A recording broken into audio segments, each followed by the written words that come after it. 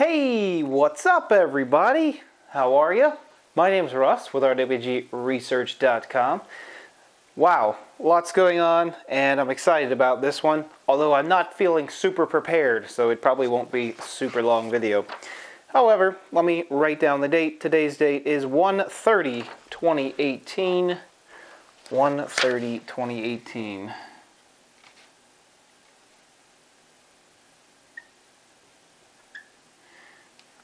That is really hard to see, but I think it shall be just peachy. Alright, so the black is about dried out. We'll get some new markers.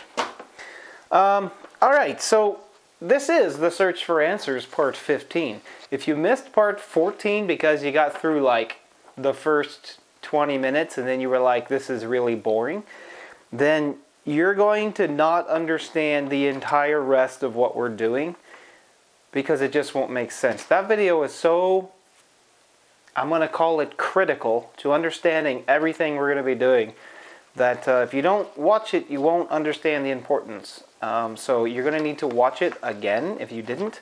And if you did watch it and you're really grasping what I'm trying to say in there, it'll only get clearer and clearer if you're not quite understanding what I'm trying to say.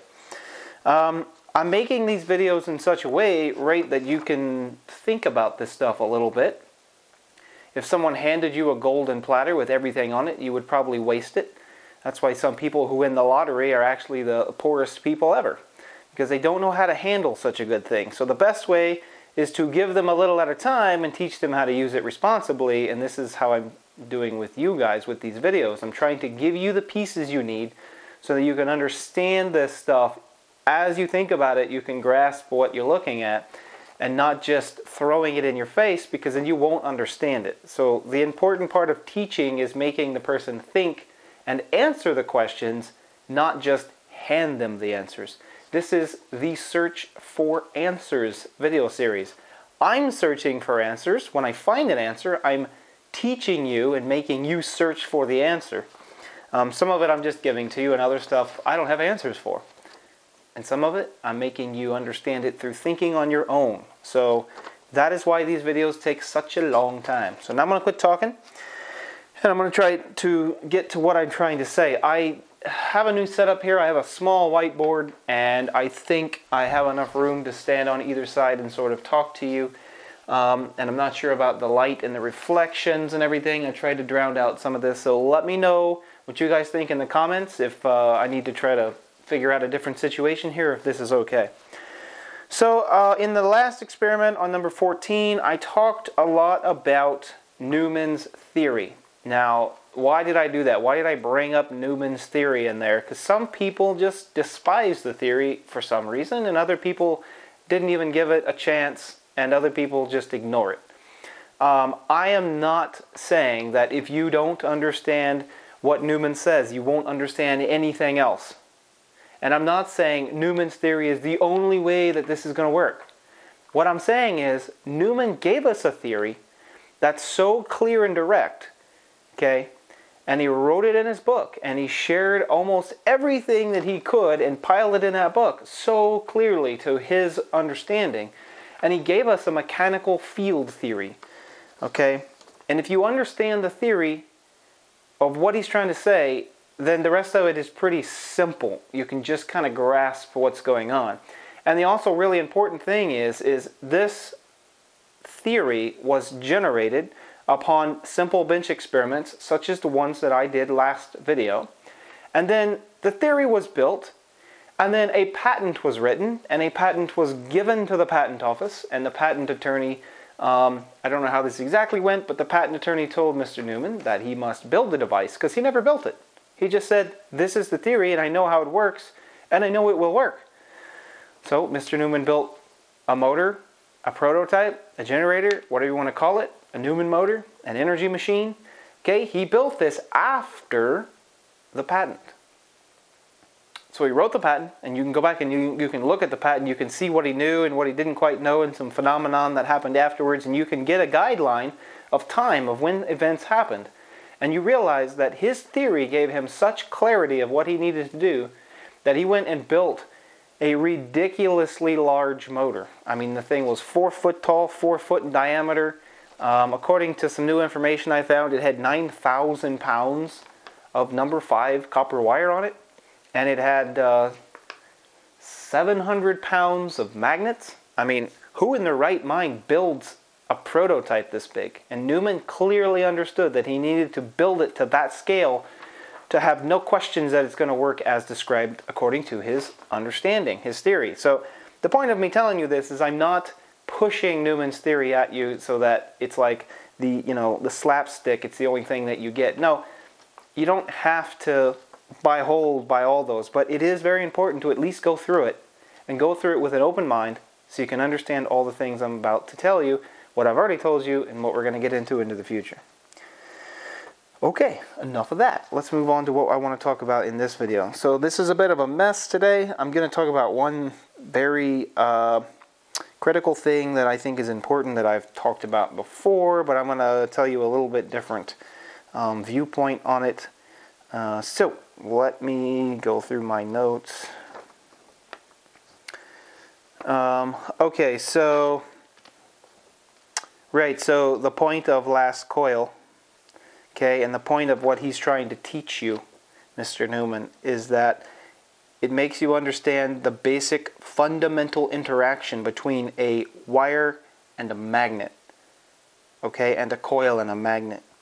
And that is basically critical, and he does it in a mechanical way. So that's the reason. I'm a mechanical minded guy. So you got to remember, I'm an electromechanical minded person. You throw a bunch of electronics at me and yeah, I'll figure it out eventually, but it's not my expertise. I like doing physics. Remember, we're doing physics here. I'm not an expert at physics either. But I know enough to look at what is going on around me and realize that some things just don't make sense. Let's go back to the basics and look at them. And that's what that's what we talked about in the last video. So in this video, I'm going to go back to a question that I don't believe anyone answered. And it was a very simple question, right? If I have a battery and I have a switch and I have a coil, yeah?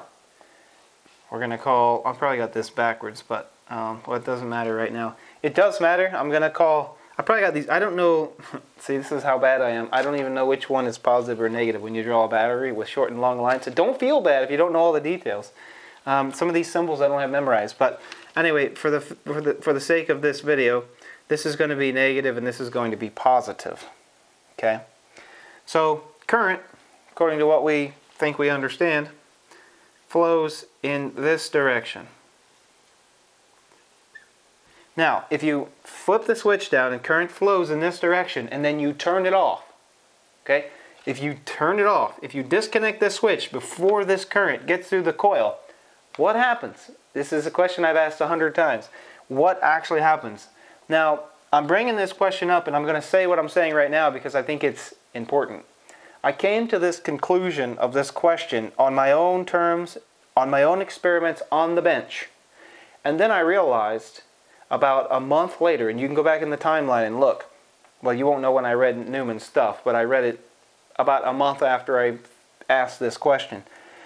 And as I'm reading through that, I realized that he asks the same question. He asks exactly this question.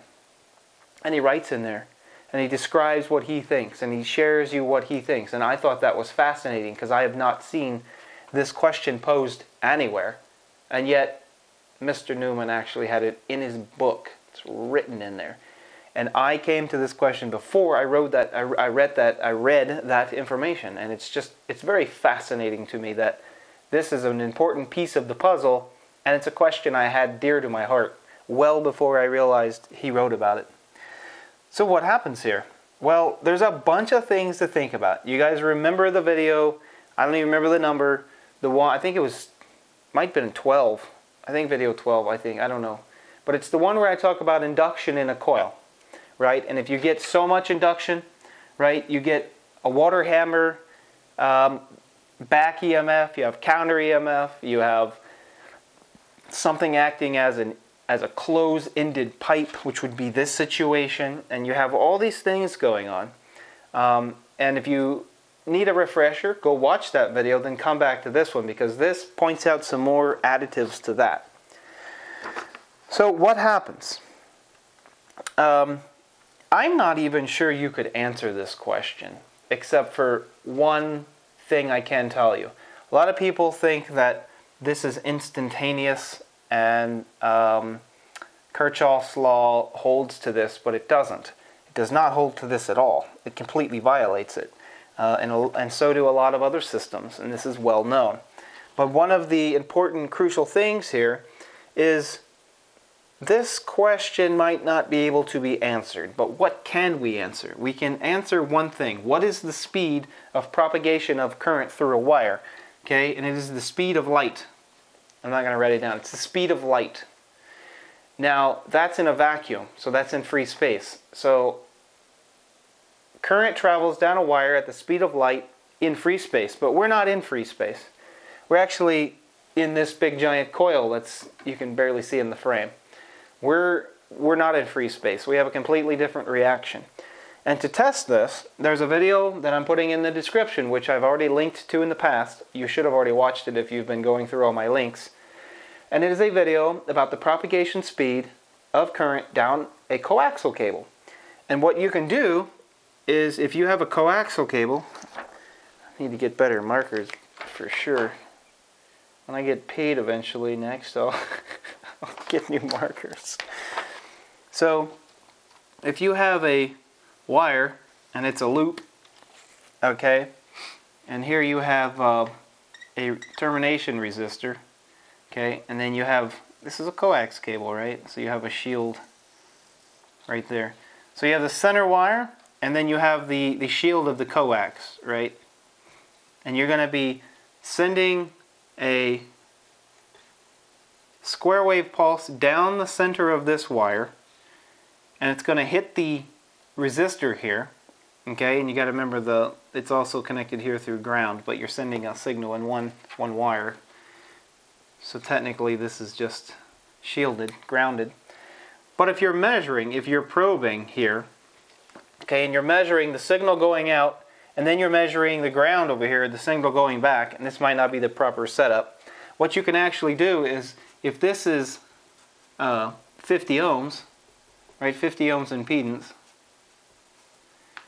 the coaxial cable is 50 ohms impedance, and what you actually end up with is you end up with a transmission line. So we're jumping into transmission line theory.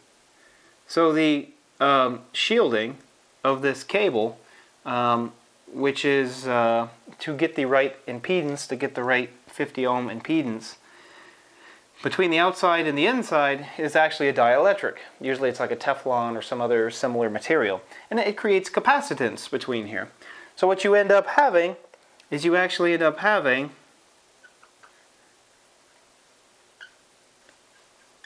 okay, inductors and capacitors. So you have a short piece of wire, that's an inductor.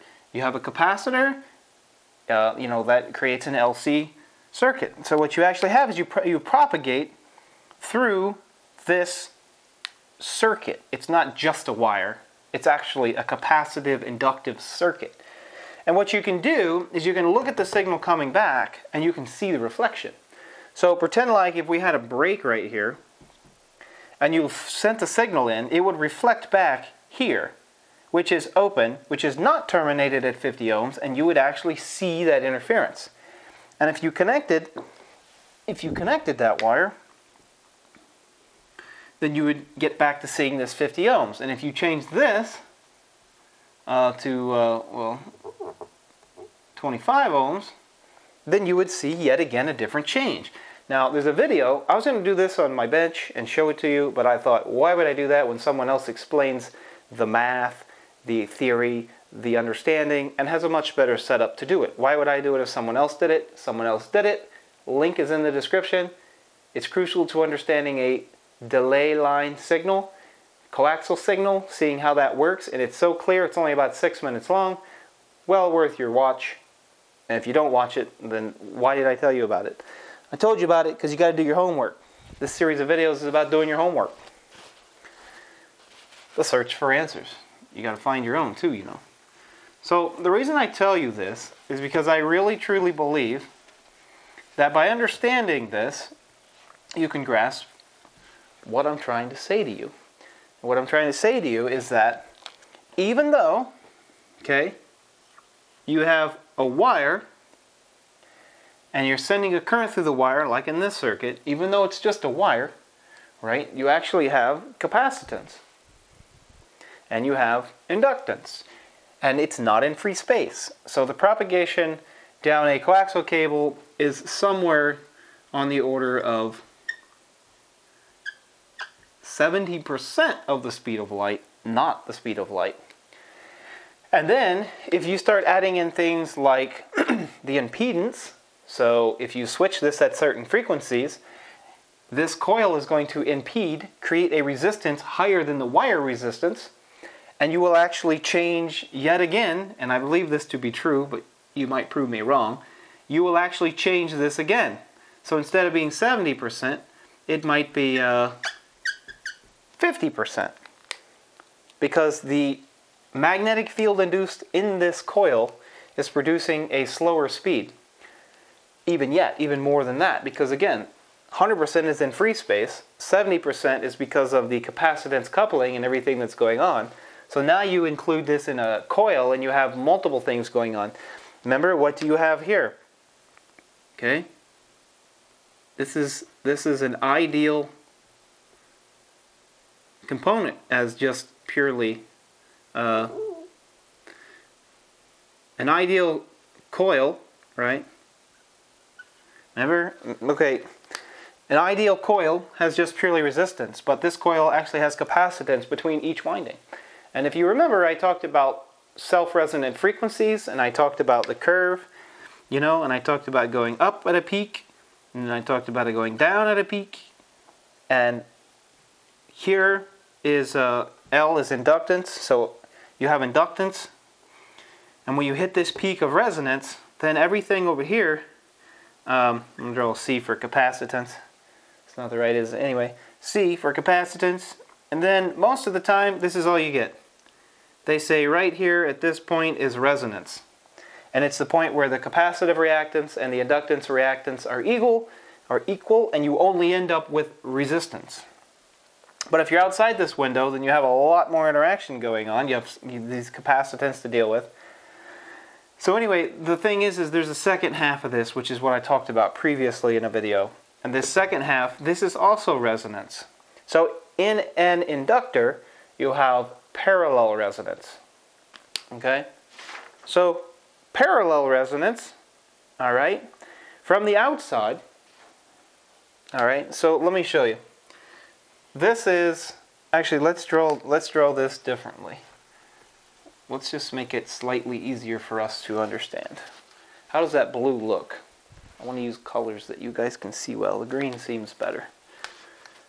So I'm gonna just draw it like this. So an ideal inductor has just resistance, but realistically the circuit looks like this. So let's say current is flowing through the circuit with these arrows. So realistically, this is what you're going to see, and actually it's between each winding, but we're just going to see what we see. So if this is an inductor, then what you end up with is this peak right here is actually the resonance between the self-resonant frequency. Don't forget I'm talking about self-resonant frequency. If you physically add a cap, then you got to add the capacitance of the coil plus the capacitance of the cap, and that is actually where your resonant point is. So you can change the resonance by putting a cap on there. But anyway, right here, okay, you get this reaction where from the outside, okay, a parallel resonant circuit like this actually acts, okay, here at resonant, this circuit acts from the outside. So if I was forcing current in where this arrow is, and this was at its self-resonant frequency right here, then this would actually just act as an open circuit. It would act as a capacitance. It would act as an open circuit. And in fact, well, I won't get into that, but it acts as an open circuit. What does that mean? That means this circuit impedes, slows down, tries to stop the current flowing through the circuit. So now if I tell you over here, okay, if I tell you I turn on this switch, and I turn it on at a switch and I'm doing it many times, and I'm doing it at its self-resonant frequency, then this thing impedes the flow of current even more, which gives me even more chance of slowing the thing down, or I should say opening this before current gets all the way through it. So one thing they don't ever talk about though is this point. This point right here, something else happens. Okay, this is self-series resonance and in an inductor. Now, how do you have series resonance, especially self-series resonance? How do you have self-series resonance of an inductor when it's connected as a parallel circuit? Well, this is the one that kind of throws you off. In fact,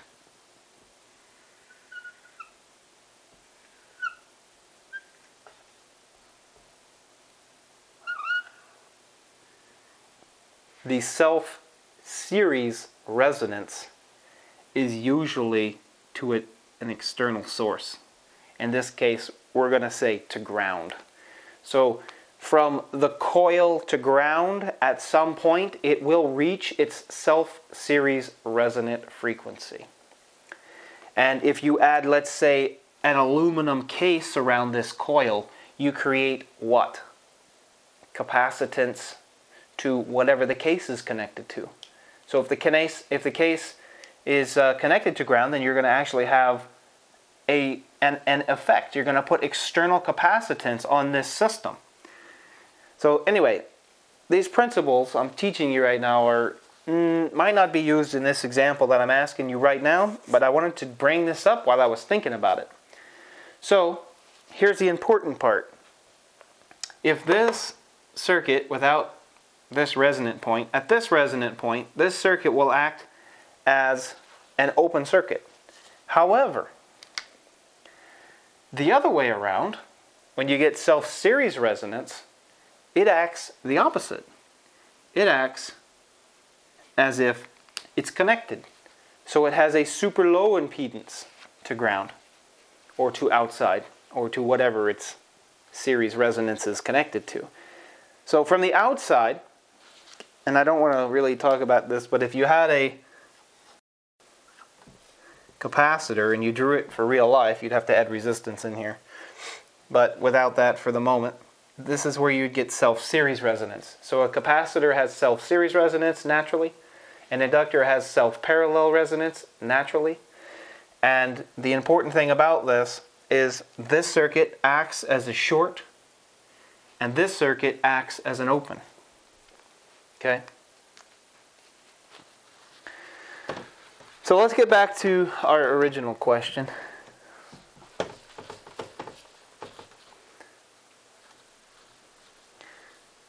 Which we are talking about what happens.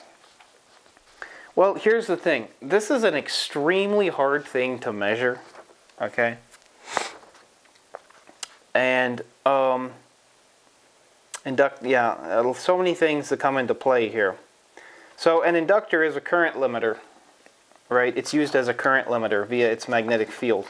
So it opposes the flow of current. So that's why you see sometimes you see a big coil in like a welder sometimes, or in a battery charger sometimes, like the bigger ones, and you realize like, what is this coil doing in there? It literally just, it's just a coil around an iron core and then it goes back out, and you're kind of like, well, it's only got two ends. What is it doing? Well, it's actually trying to limit the current.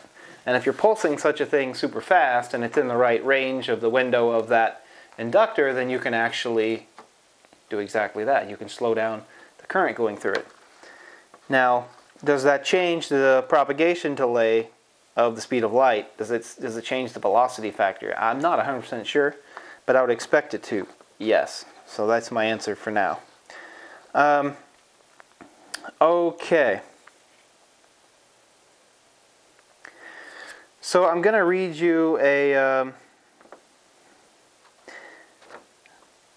Actually, I'll read this out. Remind me. Yeah, remind me in the comments to read this after I'm done. All right, so really I only got one more note in there, and I'm gonna say it after this. So now I'll leave that there. What I'm gonna talk about is, let's say I was gonna really set up this experiment, and I was gonna try to measure this. Now, the length of most wires, right, it's going to be like in the nanosecond range. So you're gonna have to switch this at nanoseconds. Now, if you switch such a thing as an AC form, right, so a sinusoidal wave, it's not really helpful to this experiment. You have to do it as brute force. Slam it on, slam it off. That's the importance of this water hammer effect that we are always talking about.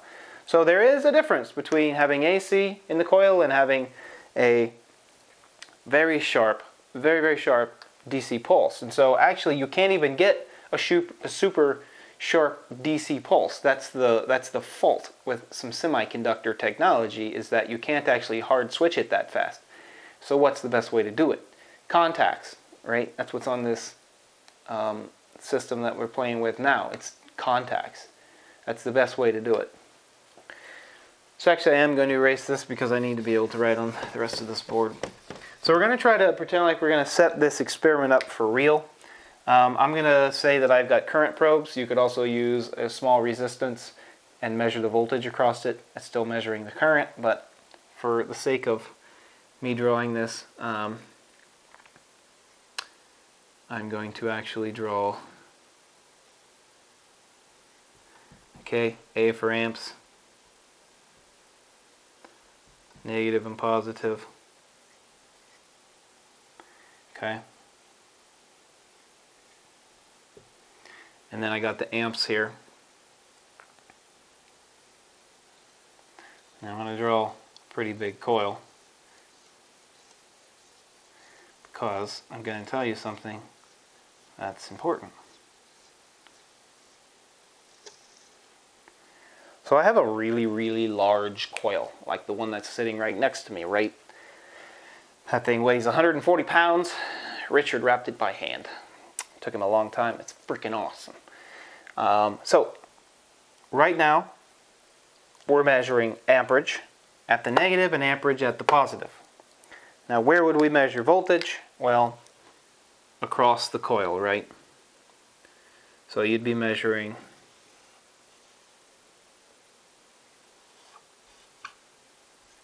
voltage, right, or E. We're measuring voltage across the coil, and we're measuring amperage, right, at two different locations. And we're trying to say, if I turn this switch on, what's going to happen? Well, here's the thing. Let's pretend we did not have a coil. Let's pretend we had a length of wire, such as a coax. We know coax has a propagation speed. We can calculate the propagation speed. They can even tell you where there's a break at in the line because of the reflection. And you can actually do the calculation. You can know exactly how many feet away from there with an oscilloscope and a signal generator.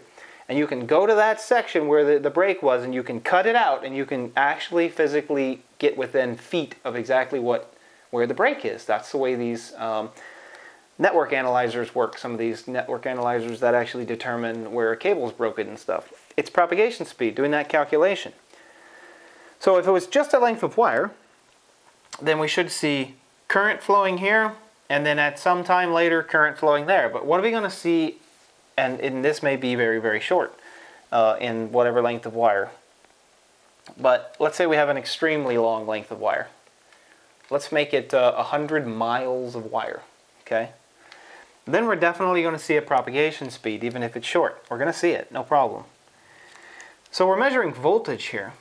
Well, if we're measuring voltage here, then you're going to say, you know, a lot of people argue this point. It's like, and I said this before, voltage is instant. Current is not. Why is that? Well, if I have this battery connected to this long length of wire, pretend this time we're just talking about a wire, to this long length of wire, and I'm measuring here and I'm measuring here, okay? In fact, let's measure in a different spot just for the sake of this argument right now. Okay, so I'm measuring across the battery and across the coil. So I'm connected like this. Then you'll say, actually, I take that back. It's been a while since I thought about this, so forgive me. So I am going to measure across the coil. So right here. So you're going to ask yourself, well, when you flip the switch, you can measure voltage instantaneously, but current takes time. Well, think about it. When you flip the switch, what are you measuring? Right? This negative is already connected to here. So you're going to measure the source voltage, because right now there's no, this voltage potential as it sits is open to this long wire. But when you connect it, you instantly have voltage, because the voltage, right, is like pressure in a pipe. If you pressurize a pipe, no matter where you cut the pipe, anywhere down the line, it's going to instantly have pressure. But the current, right, the amount of flow it takes for that water to get down the pipe is going to take time because of how the delay of propagation is. And don't use that analogy too hard. I'm just trying to throw simple terms out for people to understand. But that's the idea. So you're already measuring voltage there, so that's why it's instantaneous.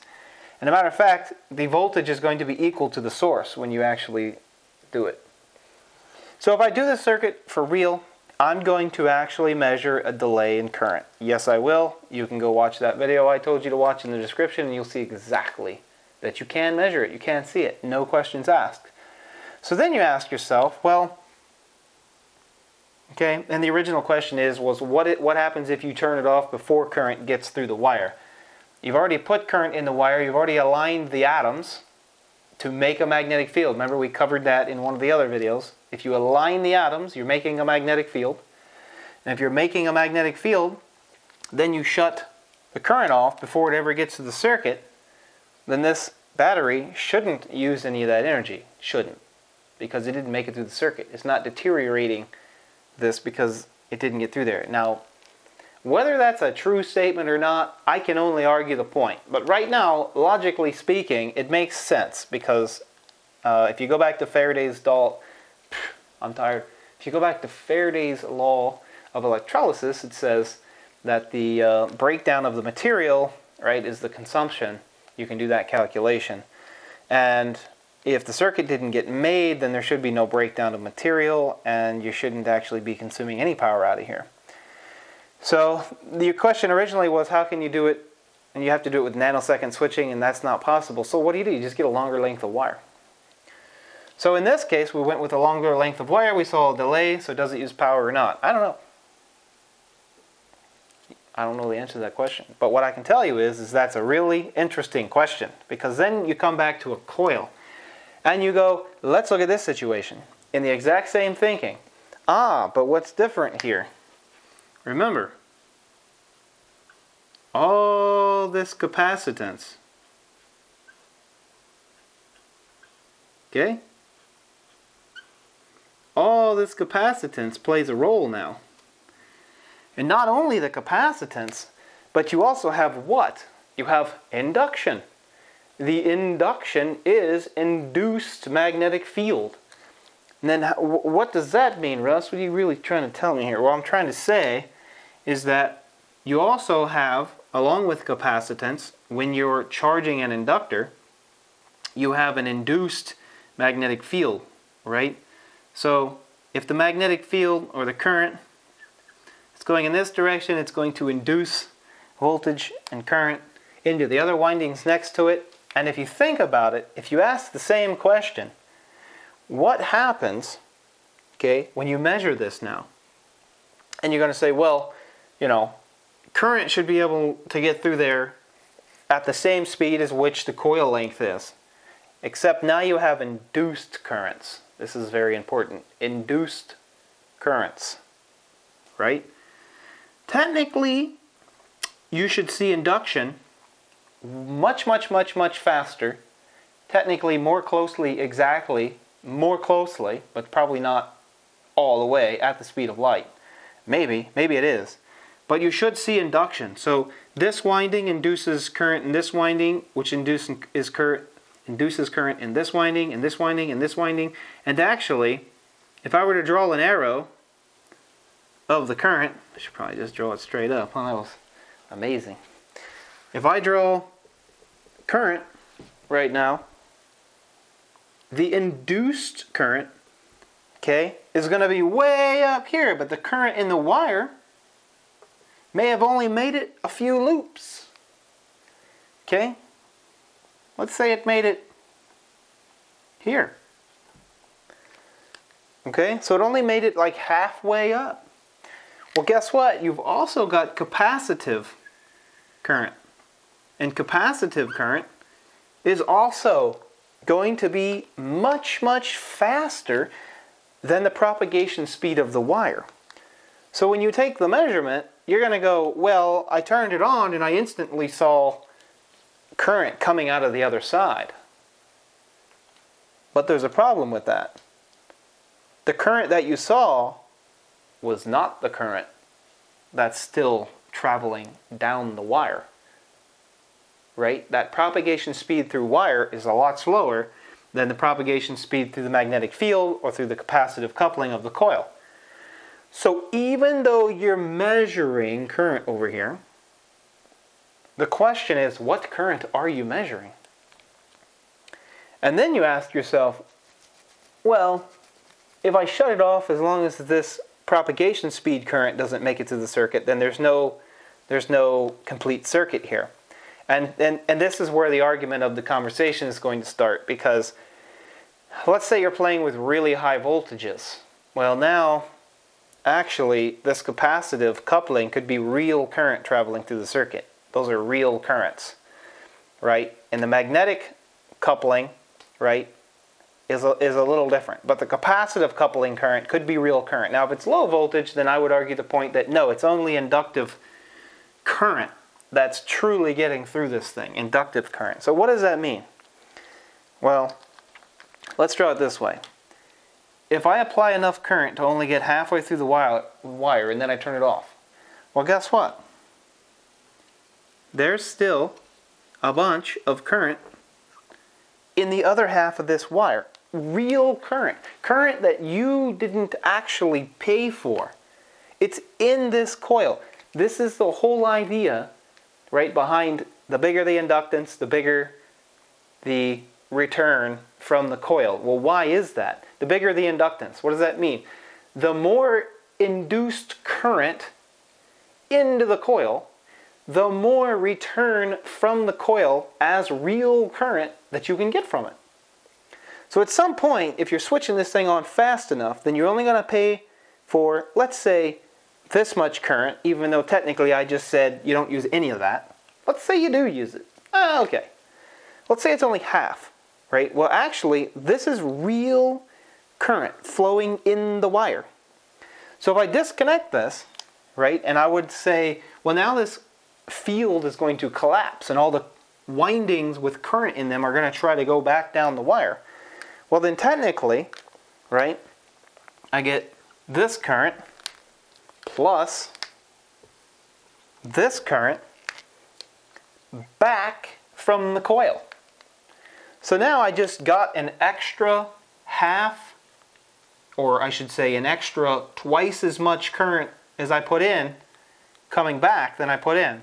So if this is 1 unit, now I have 2 units coming back. Okay? And then if you add that, if you add this idea of induction currents that are real currents that you can get back from the coil, right? Put in X amount of current, get back twice as much current. How does that happen? Induced currents in the wire, because it's still real current. Now, you could actually test this idea. You could say if this meter is reading twice as much current as this meter, because don't forget, this current is still going to go through the wire because it's faster than this. So you may measure the same current going in here, and you should be able to measure twice as much current coming back. Okay? Depending on how this stuff is all set up, that's going to be a hard experiment to do, which, I mean, ideally you could try it. And these are things that are on my list of to-dos, but you know, there's so many to-dos right now. But if you add this idea of having this much current, and then you add the idea of video 14, where I explained very clearly that you could induce current, okay, into a coil while spinning a magnet in the same direction it wants to go, that means it's all aiding. Everything is helping each other. Okay? That's all I really wanted to cover in this video, but I wanted to read this one quote directly from the book. This is from Newman's book. One should construct devices to use as little current as possible and practical in order to restrict that current from completing the circuit and returning to the battery or generator. If current is flowing, but not quite made it through the circuit, then reversed, it would now push the current back that was already trying to go back in the direction it came. Counter EMF and EMF and back EMF. Counter EMF, in my mind, is different than back EMF. I conclude back EMF as the water hammer effect, as the transient, right, as the low pressure. That is back EMF to me. Counter EMF is what he's saying. He's saying you have EMF going forward, you automatically have EMF going backwards at all times, no matter what. So if you shut off the thing before current gets through the circuit, and you have all this induction current, so you have twice as much current in total in the coil circulating as you actually put in, then you can get all this back out. That's what he's saying. Okay?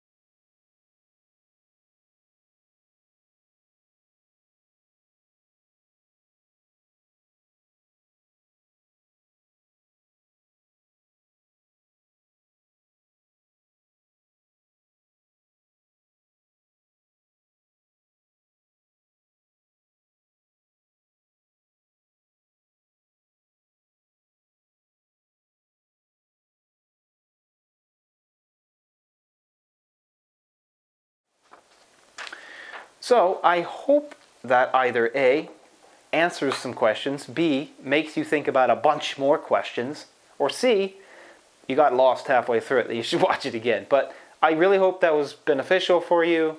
I did not feel super prepared for this, so if it's a little fuzzy, I do apologize. But I hope it made sense to you, because these are some crucial, critical, basic, fundamental things that you should think about in order to develop and configure and make work a device such as this guy. Alright? So that's all I got for you. I did want to mention one thing, which was I'm having a hard time making the search for answers and the Newman video series. I'm having a hard time. So I'm going to ask you, if you made it all the way to the end, you're a dedicated watcher, and I'm going to ask you a simple question that I want you to answer in the comments, which is, do you want me to include Wednesday videos as Newman update videos? So I'll do the search for answers every other week, which would give me more time to make better content for these videos. And then I'll do a Newman update video on Wednesdays. That'll give a little flexibility. Saturdays, I'll be uploading a video no matter what. It may not be related, or it may be related to this project or something else. But Saturday I'm going to upload a video, and Wednesday I'm going to upload a video. And that gives me a little bit free time in between there to actually think about what I'm going to make and what I'm going to present to you. So let me ask the question again. Is it cool with you guys if I put the search for answer videos on Wednesday, and then every other Wednesday I'll have a Newman update video, and then Saturday will be either a Newman update video or something else? But Saturday you'll have a content, Wednesday you'll have some content. Let me know what you think about that idea. I'm not going to stress myself out, but I like to hold my feet to the fire and make myself make these videos even when I'm not really prepared. I sat down, I think Monday, and just wrote this stuff down, and then today I spent half the day going through a bunch of information, refreshing what I wanted to say, and then, you know, be able to make this content for you. But it's important because I don't want to be standing on the top of the mountain yelling back at you and you're confused. I don't want that. I want you guys to understand what I'm presenting, what I'm asking, what I'm telling you, and not be confused, so that you're on the mountain with me, right? And not down below going, what did you say? I don't understand, man. I don't want that. I want to bring you with me on this journey and make you understand this stuff. So if you're not understanding it and I'm not getting it across, let me know. Last video was very clear, I think. Some of the other videos, not so much. Sometimes I just bring you thoughts and ideas which are important to think through the process. So that's all I got for you. God bless. Read the Bible more. It will be helpful, I promise. And I'll see you guys next time, whenever that is. Probably Wednesday. I mean, you'll see me Saturday most likely, but Wednesday for sure. Alright, bye-bye. Thanks for watching. Let me know what you think. rwgresearch.com. I have not updated anything on there in a while. So if there's a volunteer out there who wants to help me keep that updated, let me know. God bless. Bye-bye.